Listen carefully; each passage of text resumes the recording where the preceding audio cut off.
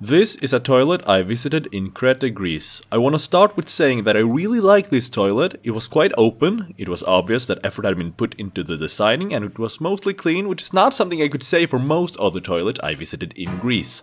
But it wasn't perfect. I'll get to that in a moment. First off, I'll start with the entering area. As you can see, it has a nice, big, wide mirror, which I like. It helps make the room feel bigger rather than tight and confined. The window also helps with this. The sinks have a quite simple design, but there really is no need for them to be any fancier. Their purpose is to wash your hands efficiently, and they do. There's no risk for the water to pour over considering the sink's relatively deep. The faucet is also tall enough and long enough, giving you enough space to wash your hands comfortably. I hate it when sinks are way too shallow and the faucet hardly sticks out above it, forcing your hands to constantly collide with the sides and the bottom of the sink. So good work on this one. This really shouldn't be a point to celebrate, but most toilets fail at this. So I have to give credit where credit's due. Also, thank goodness that the faucet had a handle rather than being motion activated. Why is that good? Motion activated handles, they don't work. It either doesn't pour out enough water or it pours too much and stops before you're done anyways. With a handle, you can much easier maneuver the amount of water you need. I don't remember if there were any markers indicating which way was hot and which was cold. One can just turn it on and check, but sometimes the temperature takes time to change, and with something indicating which way is what, you'll save a couple of seconds. If this sink had indicators, then perfect. If not, then that's hardly a nitpick.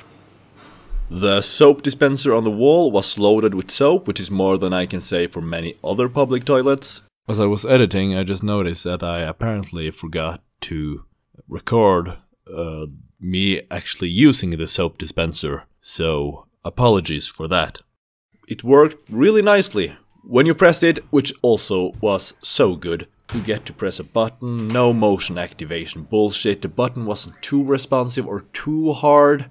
When you pressed it, a decent amount of soap came out, not too little or not too much. In terms of functionality, this is one of the best soap dispensers I've ever experienced in a public toilet. It has a generic design, but I won't demand anything more. It works well with the atmosphere they went for here. Also, good on them for having one on each side of the sinks. Sometimes there's only one soap dispenser and you'll have to fight your way awkwardly past other people to get some. It's not fun. Next up, the paper dispenser. This paper dispenser we've got right here in front of us also worked surprisingly well, considering it's motion activated. Lots of great surprises at this toilet. You don't see it so good in the video though, unfortunately. It almost looked like I'm pressing a button, which I didn't. The dispenser presented me with a thick and solid piece of paper. I don't recall if I needed more than one piece of paper or not to dry my hands, but I can't imagine having to use anything more than two. An issue I often experience when it comes to drying your hands after washing them in public toilets is that the paper is too thin, forcing you to use a lot to get your hands properly dry, which then leads to the dispenser more quickly becoming empty. A solution to this would be the air dryers, but fuck air dryers. Might be better for the environment, but they take fucking forever to dry your hands, and they hardly ever work. Next, we have the actual toilet itself. Now, I mentioned that the toilet was mostly clean, and it really is. I'm so impressed. The walls are clean, same with the floor, there are no graffiti, nor any damages. But look at this. Piss on the toilet seat. Problem is, I can't really blame the owners and their cleaners for this. They aren't expected to run in and clean every time someone uses the toilet. The ones at fault are lazy and careless customers. But it really ruins the overall presentation and my experience of this place. I'm not entirely sure how to take this into account when making my final score. It just sucks.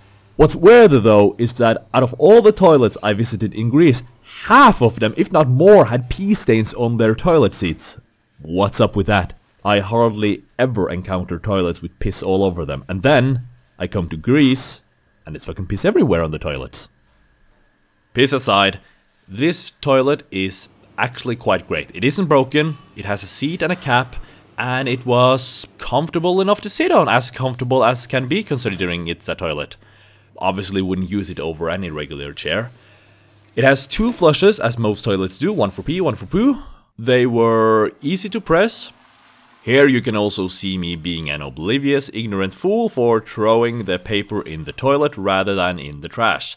In Greece, you're supposed to throw the paper in the trash rather than the toilet due to the pipes easily getting clogged, or something along those lines. Speaking of the toilet paper, the way this dispenser works slightly bothers me. The problem I have with it is that it comes out in the form of tiny individual pieces of paper. That's hardly enough for wiping poop off my filthy bum.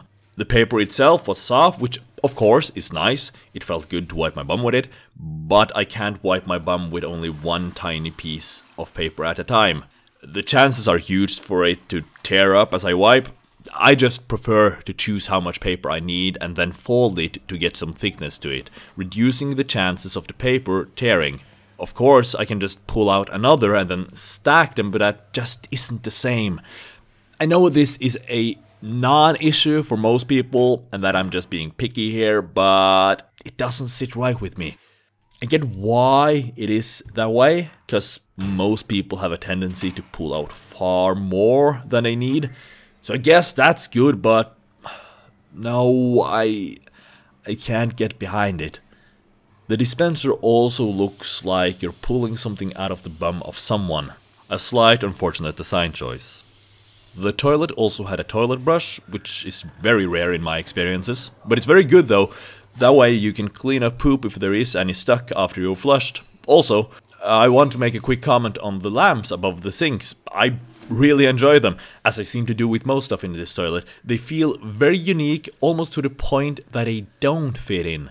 Considering the sinks and the dispenser have very generic designs, it's kind of weird to have the lamps look as intricate as they do, but thanks to the nicely textured and dark tiles on the walls, I feel they still work. I would really love it if the ropes were blue, so that they would go with the blue dispenser and the doors, but I won't hold that against them. It would also be a little weird with blue ropes, I guess, but then again it would just match so nicely. I'm also impressed by the fact that they have a drain on the floor. Another detail I'm not used to seeing at public toilets. Maybe I just haven't visited enough public toilets, or maybe I haven't paid enough attention. I'm assuming it's for scenarios where the pipes get clogged by dumbasses like myself and the water pours over, or other scenarios. And I think that's about it. I really like this toilet. It's clean, it's functional, the floor was good to walk on and looked good. That and the walls had a nice texture and color to it. I generally like the grey, white, blue color palette this toilet has going for it. Blue paper dispenser, blue toilet paper dispenser, and blue doors. It's a real shame that the trash can is red. I allowed the ropes to get away with sort of breaking with the color scheme, but the trash can is just far too big of an offender. Also, the sign on the wall with the joke on feels kind of out of place. It just seems tacky and there is nothing else in the toilet that backs it up. I sort of get it, I think. It's meant to lighten the mood. You go to the toilet, you do your business and get a joke. But it doesn't really make sense, cause the female toilet wasn't to the right anyways. For it to properly work, it would have to be placed outside both the toilets, in between the male and the female one. Before I move on to my final rating, I'd like to mention one last thing. This toilet belonged to a fairly large dining place. Not sure if to call it a restaurant. So when taking into account the size of this place, it's quite odd that they don't have more than 2 toilet stalls. What's even weirder is that there are no urinals. That's really weird in my opinion. Now I've talked about everything I could think of, so I guess it's time for me to give my final rating. To summarize, this toilet, with the exception of the one toilet seat, is very clean. It's nicely designed, nothing too extravagant, it's quite minimalistic, hasn't made any bold choices, but what it did choose, what it did go for, is still very good. Its main focus area, as I see it, is to be functional. And that's what it all should really be about, isn't it? Is it clean? Is it functional? Those are the two main criteria any decent toilet should strive to fulfill. Everything else is just nice bonuses. But this toilet is still not getting a 10 out of 10. Why? It has a toilet paper dispenser I'm not the biggest fan of. The trash can should have been blue. The joke sign doesn't fit in, and there being only 2 toilet stalls and no urinals is what keeps it from receiving a full score. I also believe that for a public toilet to achieve a full score, it has to go the extra mile. It can't just be only functional and clean, it has to be bold, it has to make a risk. And what that looks like, I do not know. Haven't encountered a 10 out of 10 yet. I ultimately give this toilet an 8 out of 10. That's it for now. I hope it was an experience, and I'll see you later. Vale!